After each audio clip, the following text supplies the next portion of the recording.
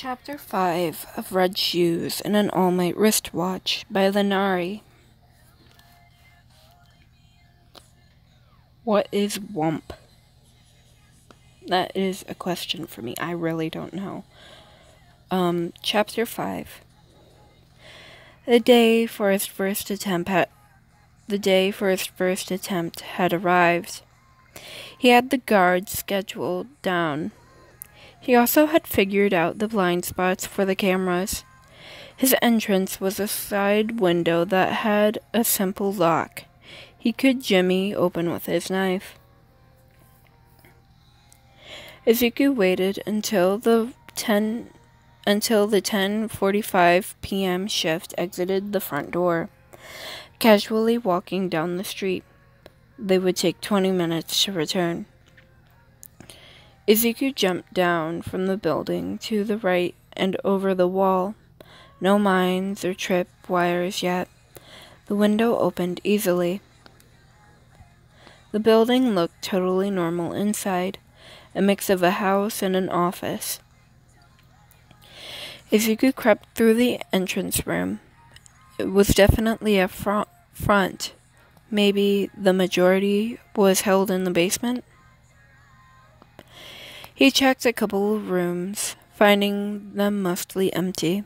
One office looked more elaborate than the rest, and Izuku quickly slid inside. There was a computer, which was what he was really after. He plugged in the equipment he'd gotten to hack through the basic password that locked the computer. It was terrifying. Clicking through files while listening out at the same time, sweat was dripping down his neck. If there weren't any convention plans or diagrams of the layer, he would find out a lot of scientific equations and research on genes and quirks. Izuku quickly made a copy and downloaded it into his drive. If we can't make larger batches, then there's no point. Izuku grabbed his equipment and threw it into his backpack. He ducked into the closet door as the door handle turned. I don't care what you have to do to the girl. If her cells won't multiply, then we'll need another option. Maybe a fusion with a different quirk. That could work. If we found a quirk suitable. Or maybe a host to grow her cells. Izuku could see the vague outline of two people. Both seemed to be wearing frightening-looking plague masks. He'd seen one of them before. He was pretty sure it was their leader, who went by the name Overhaul. I'll go down and check on things. One more time for the night, the other man murmured. See that you do. Overhaul started working on something on his computer. He didn't seem to notice that Izuku had left it unlocked. It had been like hours of waiting before Overhaul got up and left. But when Izuku checked his watch, it had only been 15 minutes. It took everything within himself to leave. Eri was here. She was here. And Izuku knew without a doubt she was suffering. He quickly placed his mics and made sure they were hidden. He had used up his time. The guards should be loitering outside at this moment, nearing time to change out with the others a few minutes later. Izuku knew that meant more people milling around, more chances to be seen. Izuku slipped out the window over the wall and disappeared. He spent the rest of the night going through the data he'd gotten, desperate to find data for other people.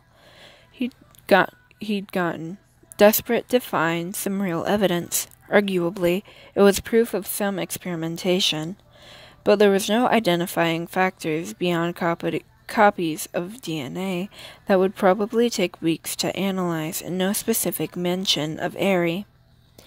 Izuku cursed, dropping his head against his desk. Izuku didn't go to the beach or on patrol the next night, too afraid to see either Yagi or Eraserhead, and have either man see through his secrets. Both of them were perceptive. He knew both of them would stop Izuku from going through with his plan. But the chance was too high that Izuku might have been noticed. If he was, then Eri would be moved, and everything would change. Even if the police believed him about the intel he provided, and Izuku knew from experience they wouldn't, it would take them days to get a raid in place, days that Eri might not have. The Yakuza probably had a mole inside the police anyway, and handing it over to Eraserhead wouldn't make a difference. The pro-hero had to do things by the law. Izuku prepared carefully. A small pack with some things for Eri inside his larger backpack. His first aid kit in case she was hurt. Separately, he packed a copy of all of the intel he'd gotten. He left it on the rooftop for Eraserhead, in case he didn't make it. "I'm coming, Eri," he promised as the sun began to drop. Just like before, he entered at 10:45 p.m. He didn't bother stopping in the office, this time going deeper and looking for signs of a hidden entrance somewhere. A part of the hall looked more worn down. Izuku stopped in front of it, of what appeared to be a normal vase or vase, and some fake flowers. One of the flowers didn't have any dust on it. He pulled it, and instead of coming out the vase, it clicked and the entire section of the wall swung back, revealing a long staircase. Ugh! Everything seemed empty and silent, but the corridors were bare. Izuku would have nowhere to hide if someone came out of a room or one of the other doors. He had to rely fully on his ears to guide him. Through a couple doors, he heard people talking. One sounded like men training or fighting. Another, he could faintly smell chemicals. If they were hiding a little girl, she would be deep within. Izuku came around a corner to see a man's eyes widen at the sight of him. "Hey, what are you?" Izuku punched, hitting the man in the throat. As the man choked, he swung around and roundhouse kicked his head into the wall, knocking him out cold. He pulled the man into a side alcove in the corridor. He couldn't waste energy carrying the guy down the entire hall just to find a hiding spot. He was running out of time. A soft glow was coming from under one of the doors up ahead. He held his breath as he worked on picking the lock. The door swung open. Eri was sitting on her bed, eyes wide and staring at Izuku. Izuku quickly took stock of the room. There was a camera in the corner. The base would be on alert soon. "Hi, Eri. Do you remember me? I've come to save you," he said softly. "Will you come with me?" He took his mask off out of view of the camera before putting it back on. Eri hesitated for a moment and then nodded. Scurrying forward, Izuku wanted to cry at how trusting she was. "Okay, can you hang on to my back?" He asked the tiny girl. She clambered on, carefully wrapping her bandaged arms around his neck, and somehow knowing not to hold too tight. "Hang on, sweetie. This could get bad." "Don't listen if any of them tell you to leave me, okay? You and I are going to get out of here together." "Okay," her high voice whispered. Izuku ran as fast as he could. Somehow, there weren't any alarms going off.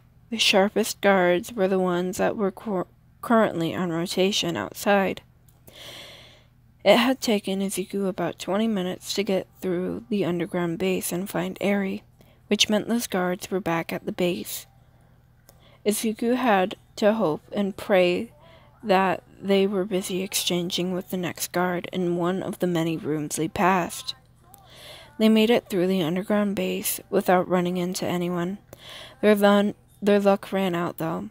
Exiting the secret door, Izuku saw 3 guards heading down the hallway towards him. He grit his teeth. One of them had a quirk that allowed him to eat practically everything. One could create crystals on his skin, and the third one was one of the few Izuku didn't know his quirk about. Their quirk. Stop. Izuku came to a halt a few feet away. He had no real way to counter their quirks, but 2 of them were best to close combat fights. He pulled out his knife, only for the guy whose quirk he didn't know to instantly reach out and pull Izuku's knife to his own hand. Feisty little thing. Are you small, or just a child?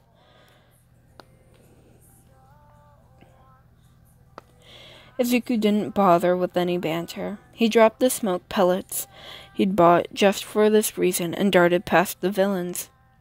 He saw a crystallized arm reach out for him, and a head full of teeth open, ready to bite down. Izuku ducked, grabbing the weird bag that was around the eating quirk villain's head and pulling it backwards on the villain so the villain couldn't see. The villain instantly reacted by eating through the bag, but then Izuku was able to place the guy's mouth in the path of the crystallized fist. The sound of teeth chomping down on crystal was an awful one. He used their confusion to dart forward down the hall out the window. You okay, Eri? He felt her fingers grip tighter on his hoodie as a response. He grabbed the pack he had prepared beforehand at the corner of the building across the street and continued to run. Eri's tiny body on his back had to be getting bruised by now. He was dodging and weaving. It couldn't be helped. A shot rang out, and something hit his shoulder. It had almost hit Eri. Izuku roared in anger and surged ahead. All of his hours of running around through back alleys and rooftops paid off, and he maneuvered through the alleyways like one of the brats that lived there. Izuku knew the Yakuza were still in close pursuit. He could hear shouting in the distance as he ducked into alleyway after alleyway. Eri, he panted, I'm going to need you to hide so I can distract the bad men, okay?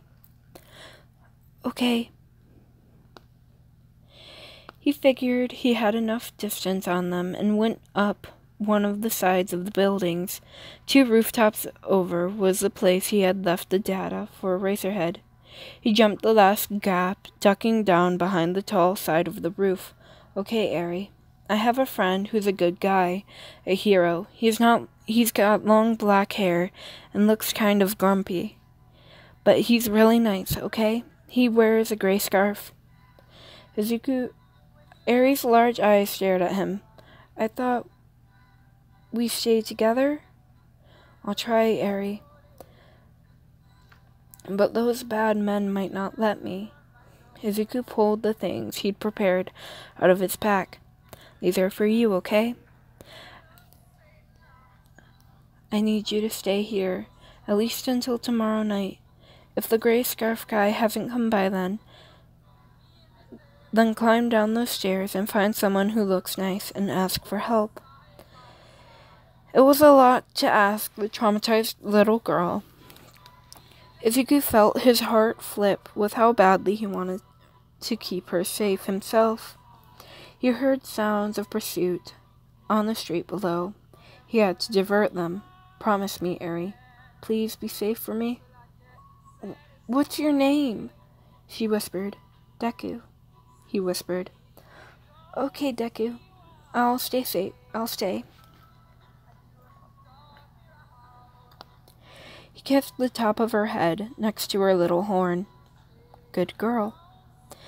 Before he could change his mind, he sprinted away. He got 3 roofs over before he slid down a gutter to the ground below. His shoulder had just been grazed, but it was aching. A street over, he could see the Yakuza searching near Aries' building. Izuku sprinted across the street like he expected. They saw him and pursued. Now to get as far away as he could. That is the end of chapter 5 of Red Shoes and an Allmight Wristwatch by the Neri.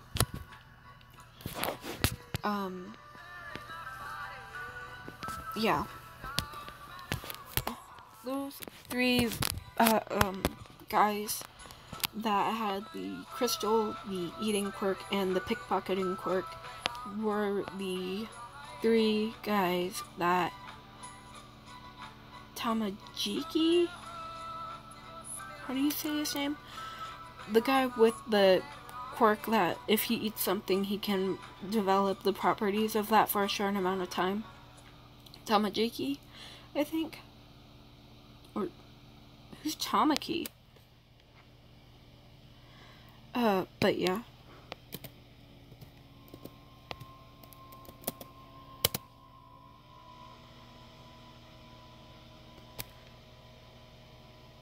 Oh, it's Tamaki Amajiki.